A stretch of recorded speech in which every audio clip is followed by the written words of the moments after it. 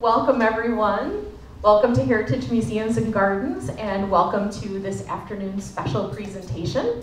My name is Heather Mead. I'm the Chief Program Officer here at Heritage, and we're so glad that you could join us today on International Museum Day, which has been celebrated globally each year since 1977. Fun fact.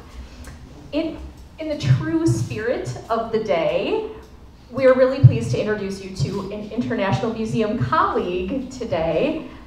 I'm very pleased to welcome Oleksandra Kovalchuk. Oh my gosh, where do I start? Oleksandra is the Deputy Director of the Odesa Fine Arts Museum in Ukraine, is a leader of the non-governmental organization Museum for Change, and is an acting member of the Odessa City Council. At the beginning of Russia's military invasion of Ukraine, she arrived in Massachusetts with her husband and young son, who maybe we'll see at the end.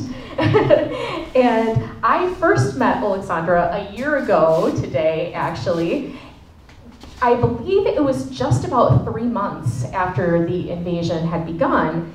And at that time, Oleksandra spoke with us about efforts that were being undertaken to protect the art and cultural artifacts of Ukraine.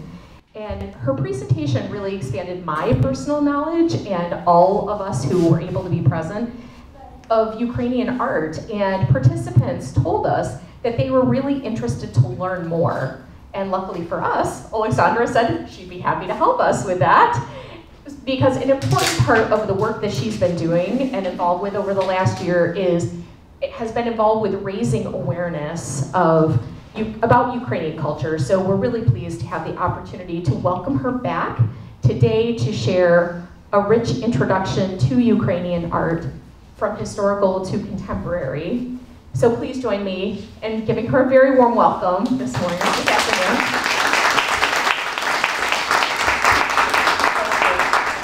Thank you. First of all, I hope that next year I wouldn't be here because we will win and we'll be back home.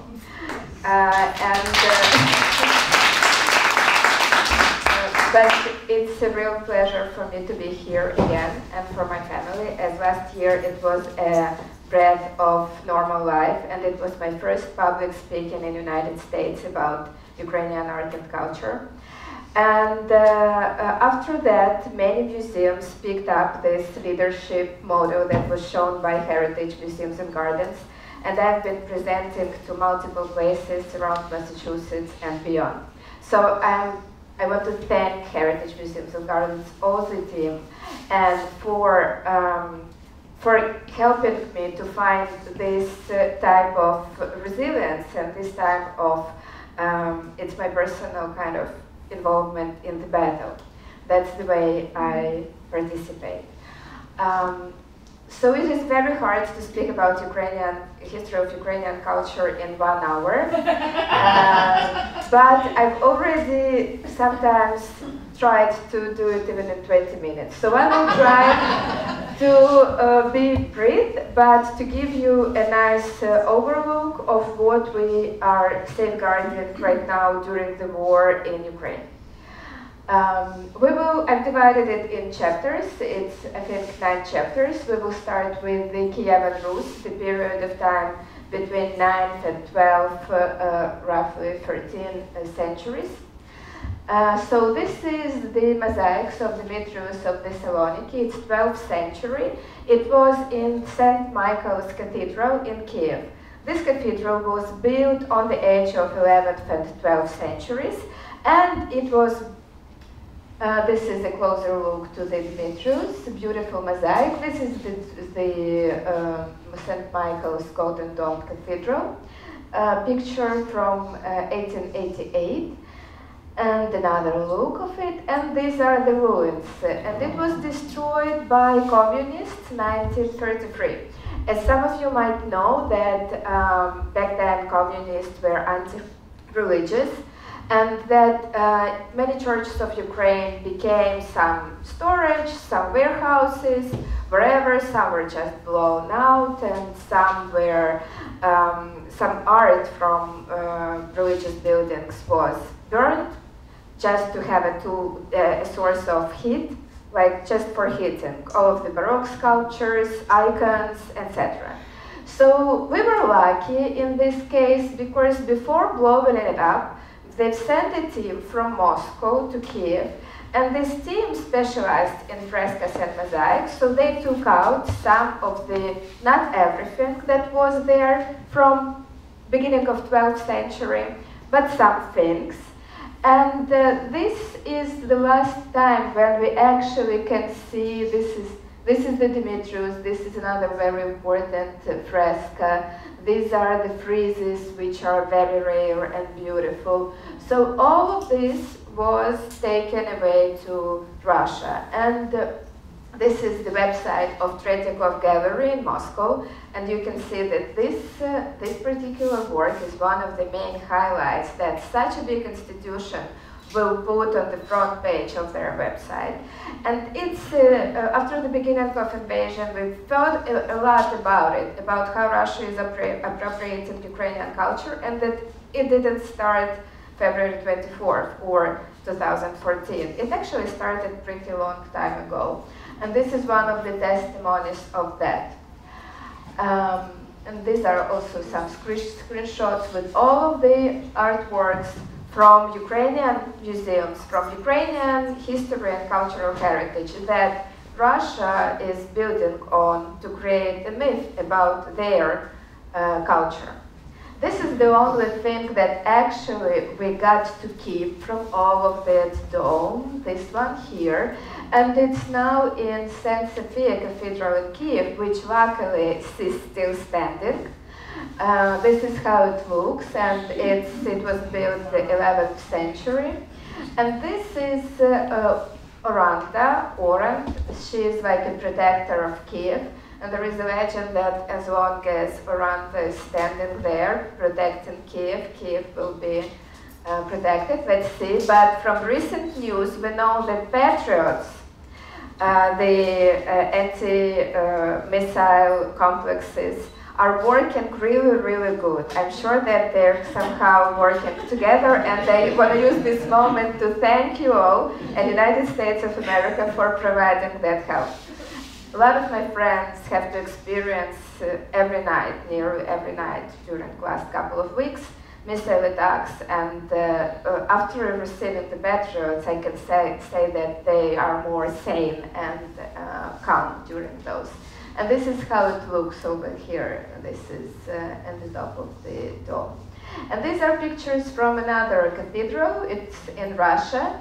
And it's just something to compare how this mosaics history travels through modern culture and religion in Russia. This infernal kind of look mosaic over here.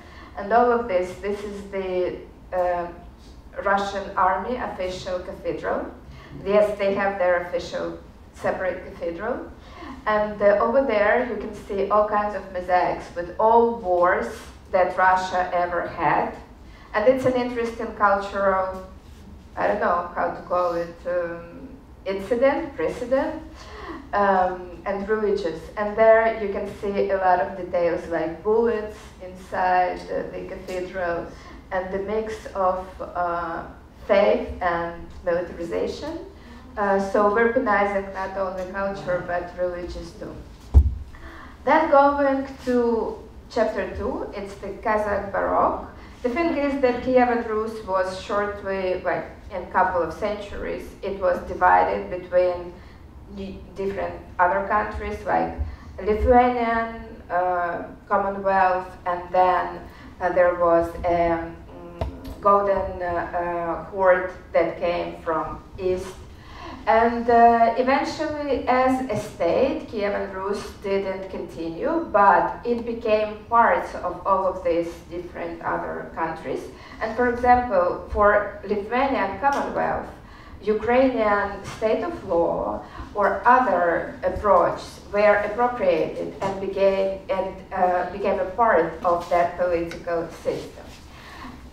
What we see during this time is that on Ukrainian territory, people more and more time were more independent and had their property.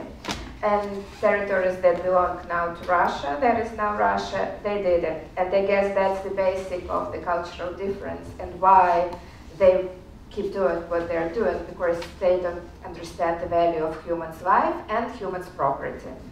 They didn't experience that for a really long time. So then in 18th century, Ukrainian state again reappeared on the map, and they had a hetman. It was a very democratic establishment actually, and hetman was very integrated into the life of the country. And under the leadership of a couple of hetmans, Ukrainian culture received a lot of investment actually. So these are the examples of works of art that you would see in 18th century around Ukraine, in Kiev, Chernihiv, in the private houses and in religious houses. And actually, there is a theory, we don't know for sure, that these are two wives of two Ukrainian hetmans, and that there was a women leadership very also intense at that time. And even here you can see that they have not only crosses, but arms too. And this is iconostasis. During that time, around Ukraine, it's been like, we know records of at least 10,000 iconostasis of this time. This is one of those. It's Yov Kanzelevich.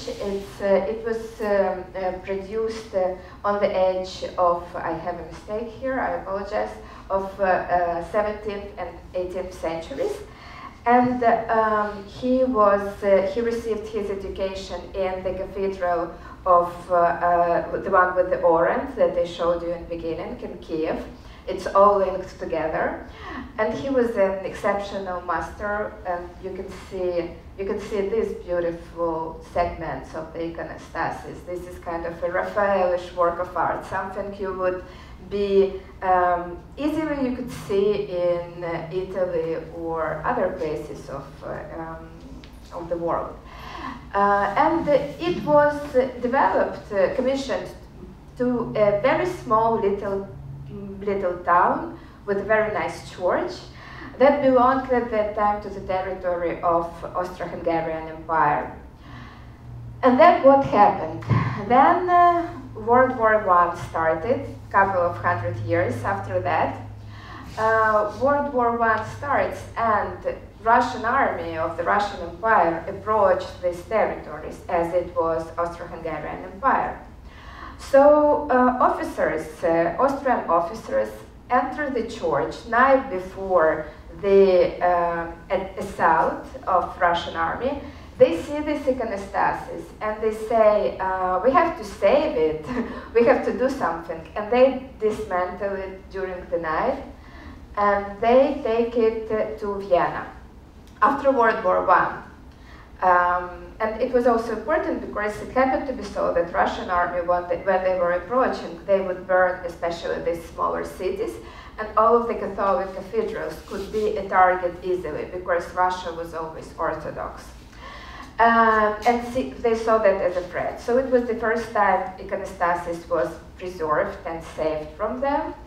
But then it repeated. Interestingly, when World War I was over and Poland became a sovereign state, Austria became a sovereign state, Poland asked Austrians to return this iconostasis because territory where it was originally from became part of the Polish territory. However, it was a Ukrainian community over there. It's all kind of complicated, I know.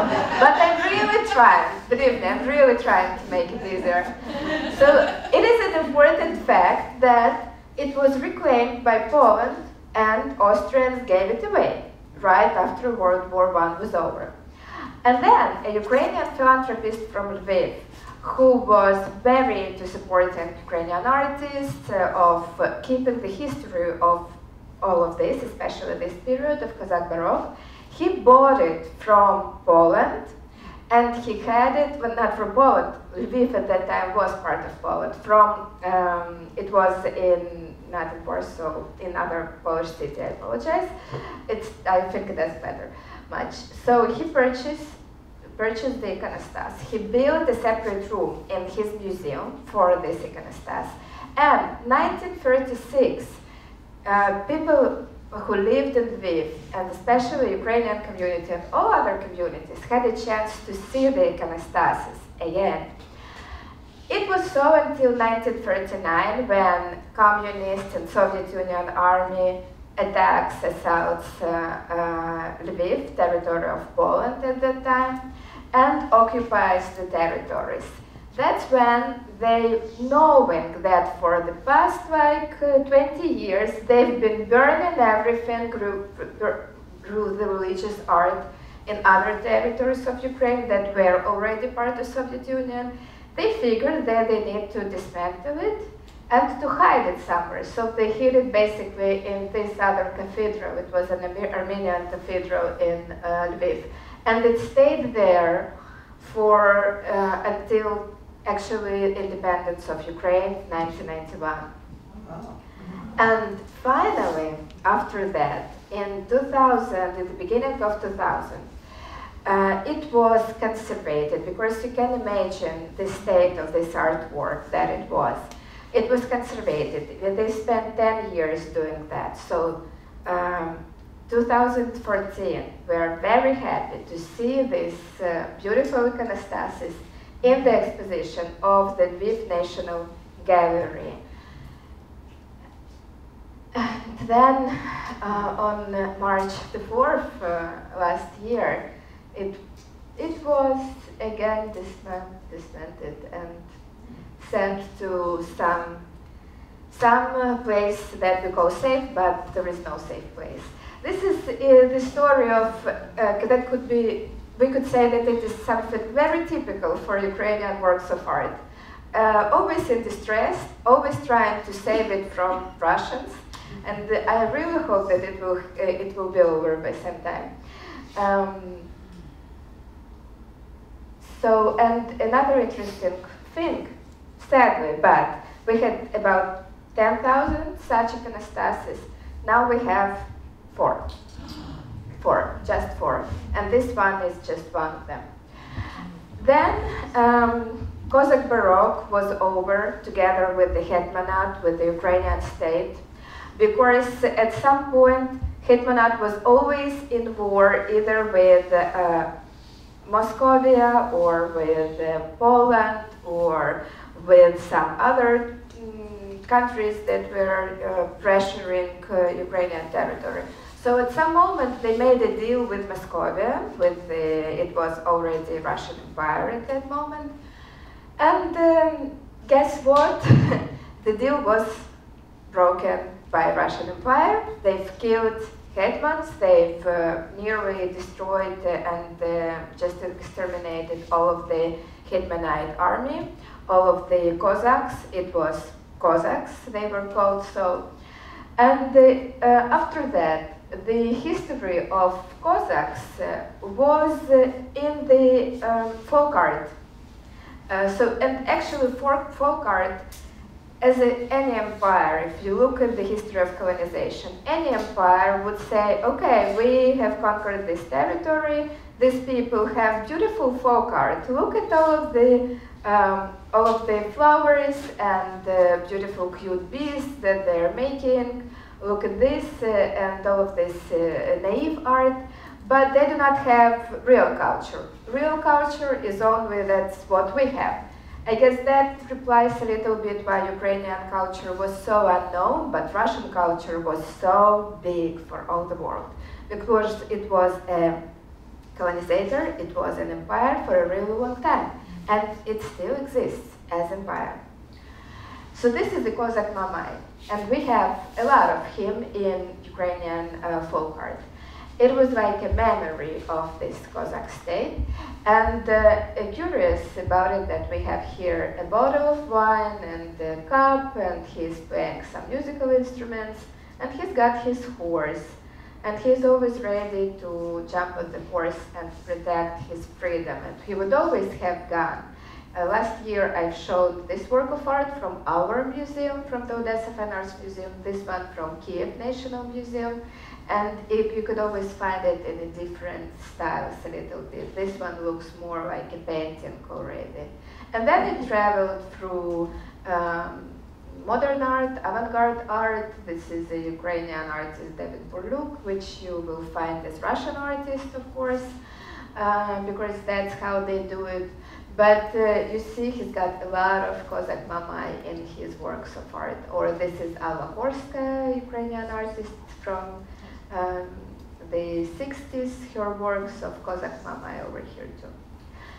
And then we go to 1917, when revolution starts at Russian Empire.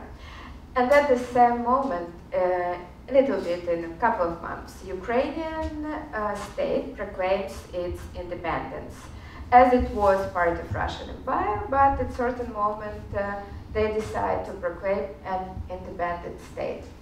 And I always like to remind myself this address to the nation. Dear to me, and strong Ukrainian people, for the first time you will have to declare on your own behalf who you are and who you wish to live as a separate nation.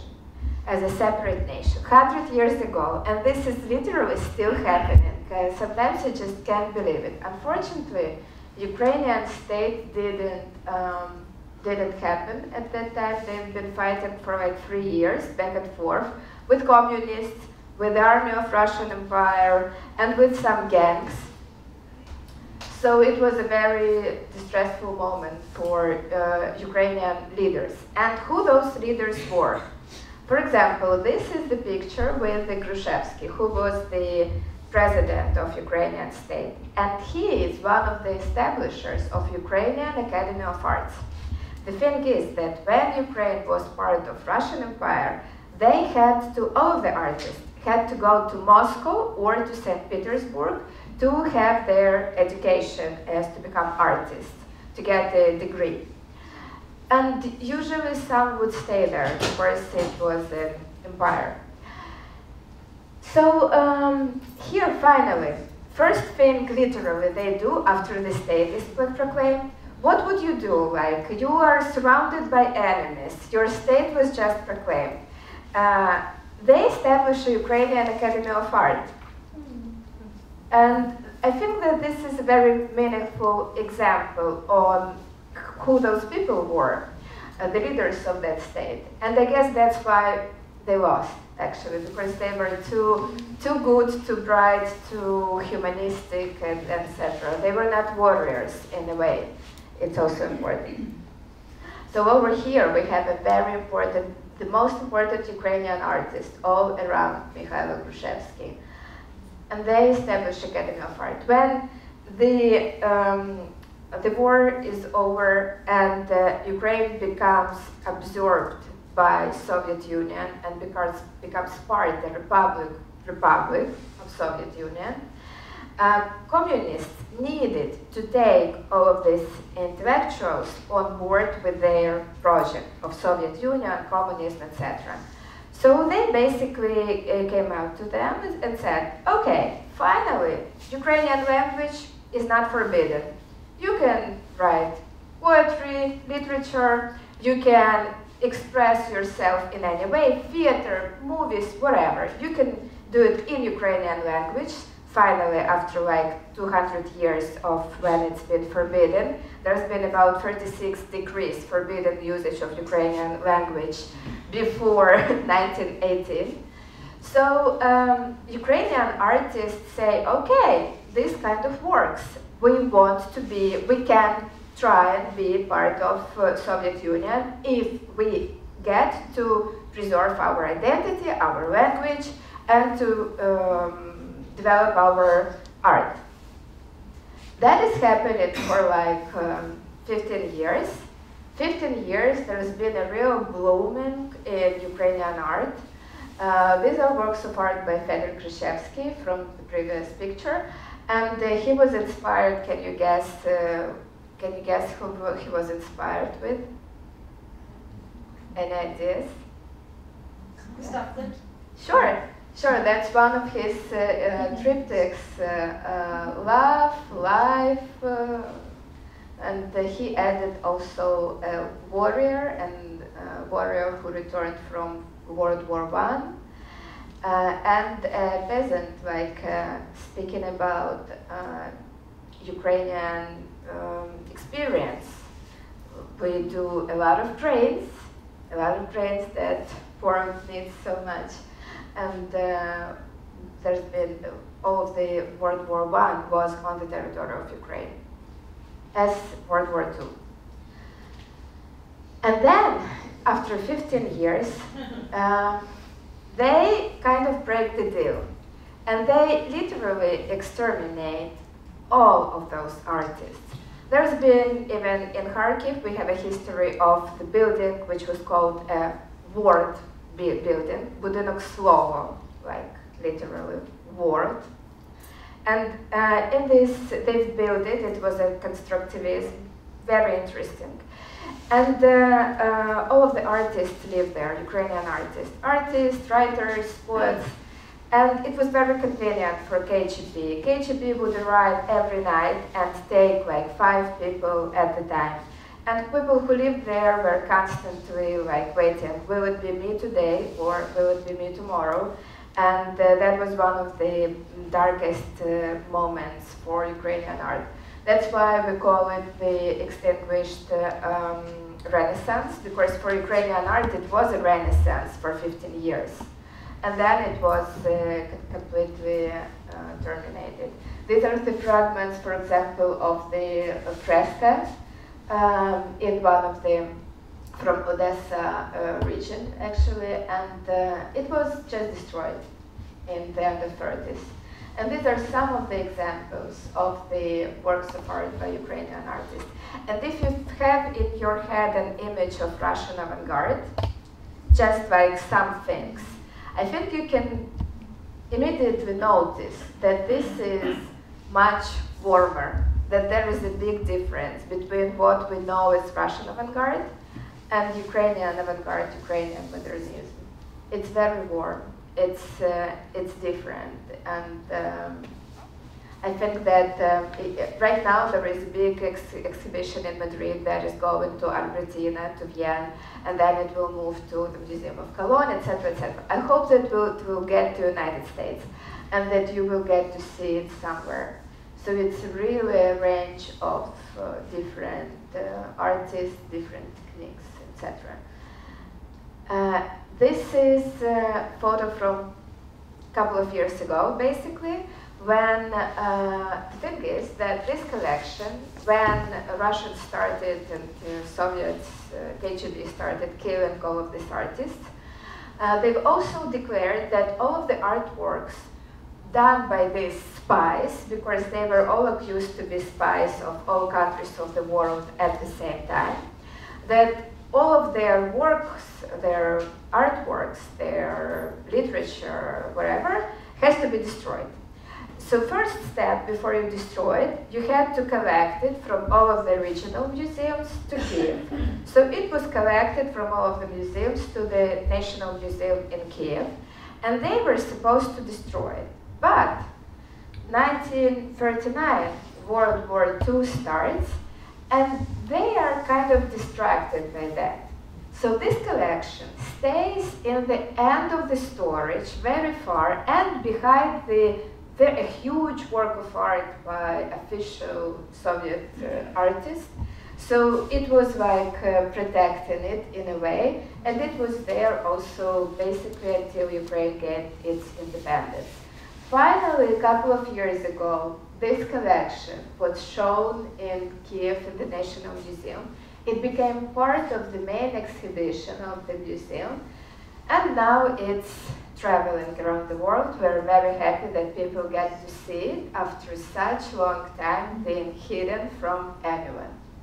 And I think that this story also highlights what we are going through during the time. This is Joseph Stalin, and this is his portrait from our museum, from the museum collection.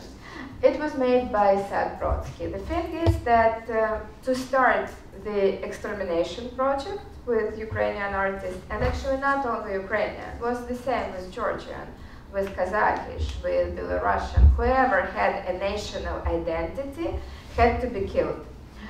So he proclaims, with the help of Isaac Brodsky, proclaims Stalin's vision of art. So what Soviet Union / Stalin considers art should be. Art should be very easy to understand, nothing complicated, straightforward. You see, so it should be a realism. Then it has to speak about very happy, very healthy, very strong Soviet people, and showing this vision that was fake, and speaking about the mythology of Soviet Union, kind of replacing religious paintings and historical paintings, what we could see in academism before that. It was the new mission for all of the artists. Whoever wasn't on board with this would not receive any money for their work, or would be eventually killed or sent to Gulag. That's how it starts. And particularly interesting about this work of art and about what was happening in Soviet Union. This is the original picture. As there's been a great terror, that first they've terrorized people who were on board with nationalities and their identities as national identities. Then it was rich people, whoever there was still from the Russian Empire who didn't evacuate. And they've exterminated like millions of people during that time. But then Stalin started to exterminate people from communist circles and communist leaders in the first place. So first this guy was called a spy, and he was executed. And then you could see that this picture was cut.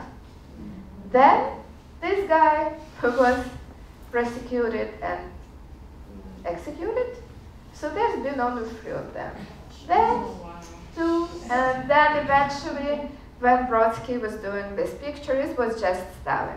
So if you will look at the works of art by official Soviet artists, you would always see that there is more like groups until a certain point, until like 39, there would be groups. And then we have plenty of works of art where they would repaint something on top of executed heroes, protagonists of the painting. So then they figured, no, this is too stressful because we can be killed for having the spy on our artwork. So they started to do just Stalin. Stalin in the field, Stalin in the woods, Stalin looking at the industrialization. So it was kind of like this. That was the official Soviet art. This is a Ukrainian artist, Tatiana Yablonskaya, who is actually, and you will find that a lot in Ukrainian art history, that whom we address as Ukrainians, it's not obligatory that they are ethnically Ukrainians. They might be Russians, Polish, they might be of different origins. We're speaking about people who identify themselves with Ukraine, with Ukrainian state, with Ukrainian history and culture. It was never about ethnicity, it was about a choice toward future. And this is Tatiana Yablonskaya. And this is the work of art. She was actually very close to being executed because her teacher, Fedor Khrushchevsky, the one that was like Klimt, inspired by Klimt, he died of hunger in his apartment near Kiev. And she went a couple of times to bring him some food. It was like intentional thing, like they didn't kill him with bullet, they killed him through hunger. She brought him some food a couple of times, and the KGB was kind of after her, and she was always afraid that she would be next. But 1949, she finally receives a Stalin, and this is also a bit twisted, like she receives an award from Stalin, from the one who actually executed most of her teachers and some of her friends and students she went to Ukrainian Academy of Art to. And then she receives his award. And this here, it's 1949. After World War II, in Soviet Union, there was a great famine. It was a very intense famine. There was no grain for a very long time because of the war, and especially in Ukraine, because all territory of Ukraine was occupied, and only 5% of territory of modern Russia was occupied by Germans for a very brief moment of time. It was always on territory of Ukraine and Belarus, and this is important to remember also, because Russia is always manipulated with all of the damage that was made by Germans and Romanian armies to them, but it was actually to Ukraine. It wasn't to modern Russia. Yes, it was to Ukraine as a republic of Soviet Union, but it was not, modern Russia is never close to it. And she makes this artwork, speaking about mythology and lies through the Soviet official art, because at that time, famine, no grain. And we see this plentiness, abundance of grain, all of these happy women. They're so happy that they get to work with a shovel, get to load this huge, can you imagine how much this weighed? And there is not even one man, also because men were killed during the World War II. And they are carrying that around. There is no one who carries those sacks around, those bags. They do it by themselves. And they're very happy about it. They're like, woohoo, we're so happy. We get to do this fabulous work, and that's emancipation in Soviet Union, and we're so happy. Yeah, go girls. And then, in a couple of years, like 20, when Stalin is already dead, long ago, she starts a different series of work. And this is nowhere close to the realism, this is not the socialistic realism, this is something else. And you can see here pieces of Ukrainian tapestry, Ukrainian embroidery. Actually, today is the Vyshyvanka Day. This is the national Ukrainian shirt. And this is called Visiting a Grandson. And you can see this woman, you can see that her hands are a little bit larger than her face. It feels like this.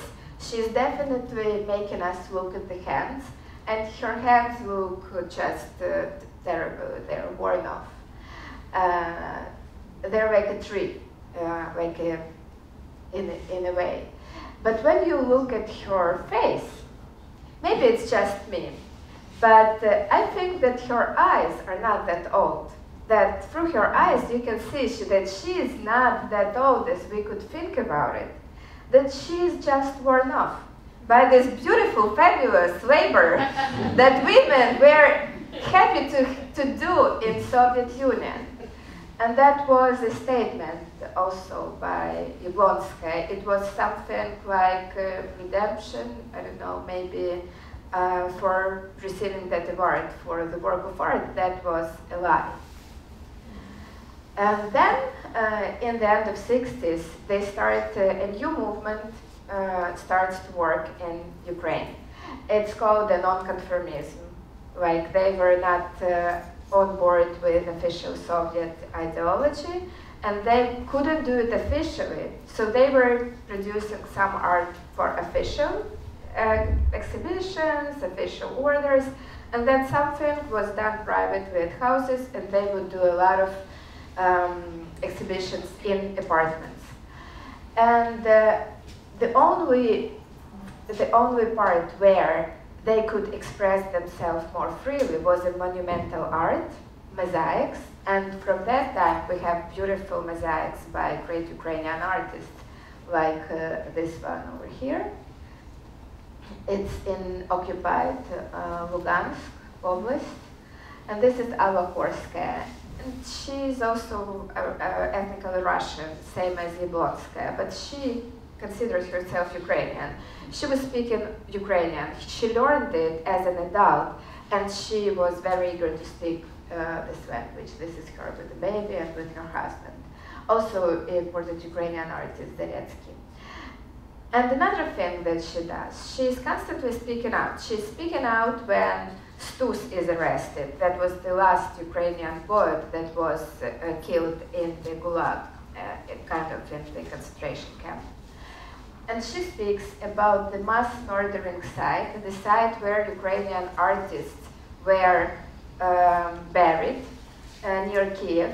And she was the first one to speak publicly and loudly about it. And these are also some works by her in Mariupol, and it's completely lost with it by now. This was during the Shevink in the first month of war. And then, under the circumstances that we still don't know for sure, she was killed together with her father-in-law in her apartment.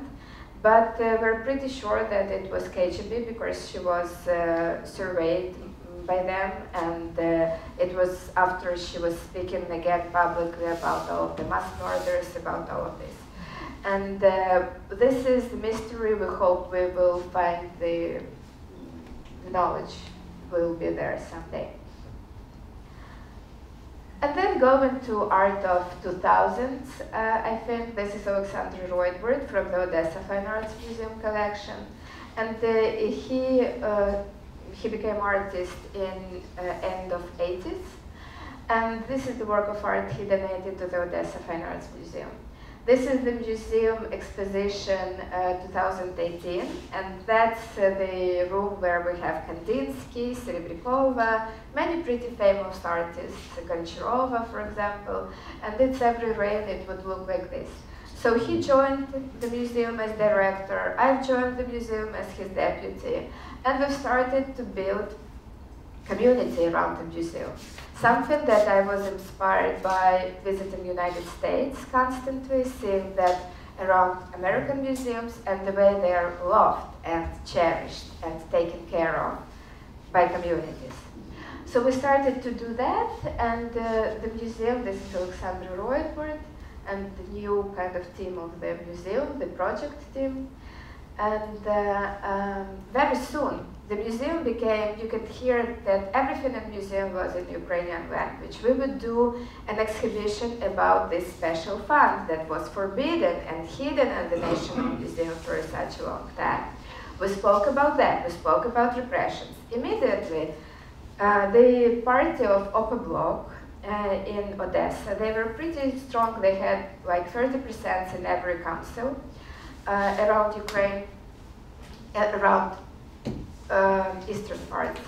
And they were controlled by Russia because head of that party was a cousin of Putin, and he was exchanged for 200 defenders of Azovstal in, I believe, somewhere in May last year. They've exchanged, we returned 200 people for giving him out to Russia.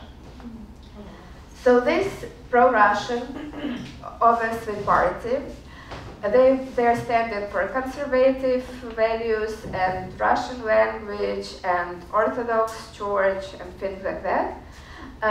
They tried to fire Oleksandra Kovalchuk and to get rid of our team. It was a threat for them that culture becomes Ukrainian in Odessa. They were against that. They were trying to get rid of us. And they were stating that Oleksandra Kovalchuk was copying works from the collection and selling the originals and leaving the copies in the collection. So he did this series of copies over here. It's not quite so similar. You can see a little bit difference in there, but he tried really hard, and he actually did sold all of those copies. And he's doing this in the Malevich style, also returning to the discussion about either Malevich was Ukrainian or Russian. We think that we have pretty strong testimonies that he considered him a Ukrainian. He spoke Ukrainian, he wrote a lot about Ukraine and all of his experiences, first the drawing lessons, etc. This is all from the Odesa Fine Arts collection, and then eventually he decided to go above Ukrainian museums and go to Caravaggio, to the head of Galeaf. And it was always from February 24th, this work of art has more meaning for us. Like in that story, David managed to defeat Galeaf, who was indefeatable, who was maybe second Galeaf in the world at that time. And we hope that that's what is going to happen soon too. And this is the Odesa Fine Arts Museum on February 24th, with that work of art wrapped somewhere in there. And the final work is, a little bit about work of art. A lot of fast sketches became widespread in Ukraine by Ukrainian artists. They would speak a lot about that. This is Katerina Lysenenko.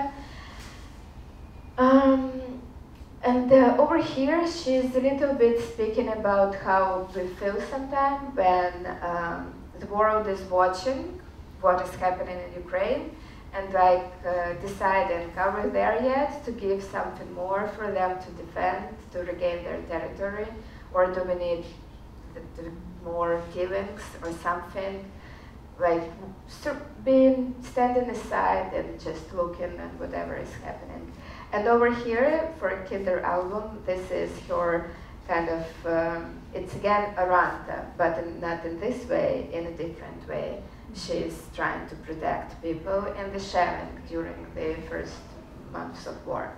And then this is January of this year, Alevtina Kahidze. I really like this little sketch of hers. She does one every day, and now it's 448 days of war today. So she says, I'm still alive in Ukraine, but it is only an accident. And that's how Ukrainian artists sometimes feel. They have a choice of being somewhere in residence, somewhere around the world, or they can stay in Ukraine and go through this experience with their people, with their country. And it is my pleasure to say that we have an NGO in Ukraine that managed to purchase Ukrainian art of war for 300,000 euro during this year. And it was all fundraising through Ukrainian business, Ukrainian donors and people who were very much interested to preserve this art, to make sure that that's how we will be telling the story of this war when it's over, in 10 years, in 50 years, in 100 years from now. And this is it. I actually, not to finish it on a sad note, I will take 2 more minutes to speak about something else for Ukrainian collections. When the war began, one of the Ukrainian museums in Kramatorsk was very close to the battle line, and the director of the museum, she had to destroy part of her collection because it was about local activists of Maidan Revolution of 2004, of the beginning of the war of 2004, and to protect families of people whom they would speak about, they had to destroy all of the evidence, not to make it a kill list, basically, for Russian troops when they will enter the city. So she was burning everything, burning, and then final last convoy of militaries picked her up and she evacuated the city with them. And while they were going through the just road with fields on the sides, they saw a paratrooper going down. And convoy stopped, army, men, soldiers, they went there, they took him into the custody, and they were accompanying him to the vehicles. But then she gets out of the car. She runs into the field, and everybody, the soldiers try to stop her, they don't understand what is happening. She picks up the parachute, and she says, I just realized that this is the #1 object of the new collection of my museum. And this parachute will help me speak about this war through the museum's collection. And during this war, many of my colleagues go to the occupied territory to collect new objects, new collections for Ukrainian museums to speak this story. And that is also something I'm so deeply inspired with. So it's very hard, but we have a vision of future. And we really hope that victory will happen soon, and we will see you all in Ukraine, in all of the Ukrainian museums. Thank you very much, and we will be very grateful for any support that you can provide to Odesa Fine Arts Museum on the International Museum Day. I would be very happy to reply to your questions, if there are. It can be any, by the way. Thank you so much, Oleksandra. Any questions for Oleksandra?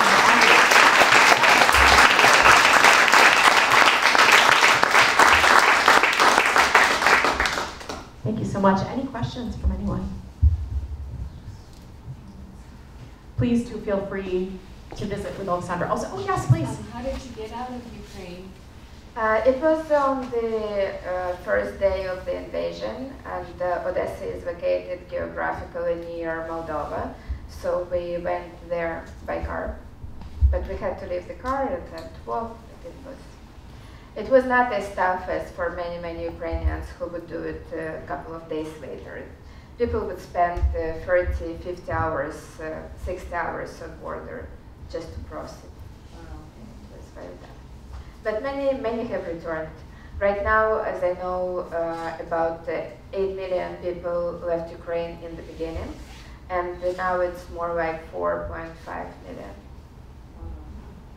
Yes, but we are very hoping that all of them would return, and most of them would return to Ukraine after the victory.